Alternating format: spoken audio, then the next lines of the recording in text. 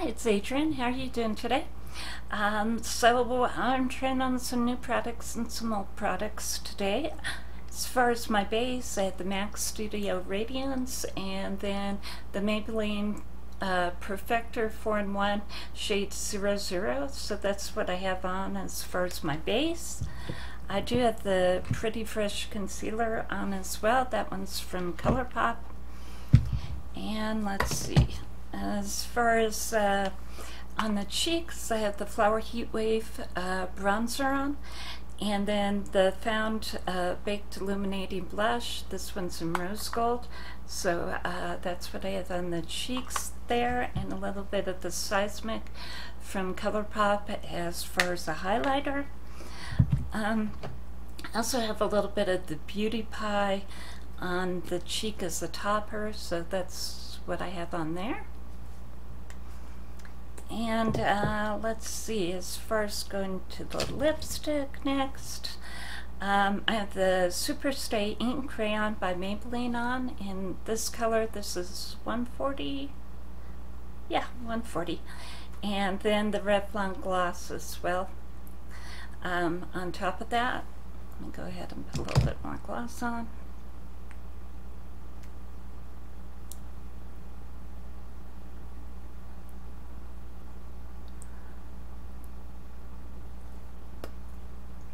So that's a Revlon, the gloss.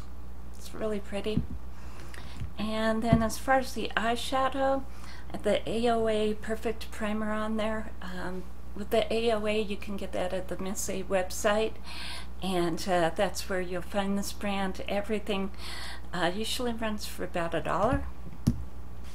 And then as far as what I have on my eyes, I have the Wing Stamp by Kaja, and that's to go ahead and do, yeah, the little bit of wing that I have on the end there. I definitely have on the Cream Gel Colourpop eyeliner in black, and I actually thought black would be too dark because with most taupes, they're going to lean a little bit mauve, or, you know, maybe a little bit beige. But I got the Essence Taupe It Up, which is this cute little palette. I got it on Ulta online. They run about $3.99. Except for this one, you'd think that it would run a little bit beige or mauve, but no, it runs blue. So as far as the way the look turned out, it kind of, let's see, kind of just led me into going ahead and doing an old school smoky eye with it. And what I did end up doing was this color under the brow, and then I went ahead and did this one on the inner corner going all the way up to the brow, and I did this on the lid. And then actually I didn't even use this one. I thought I was going to end up using that one, but since I used the black to go ahead and do a wing, those were the only two colors. No, those were the only three colors.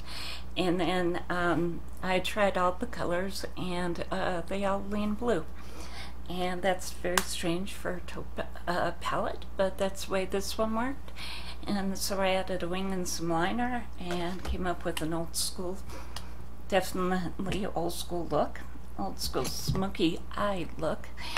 And as far as my brows, let's see, I used the Essence, the Make Me Brow in the light brown, and then I went ahead and used the Sky High mascara mixed with the Essence Lash Princess in Curl and Volume.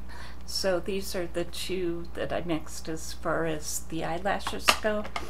And yeah, definitely not what I was expecting with this palette, but yeah, it worked. Definitely a very gray, cool tone look, and I think that's it.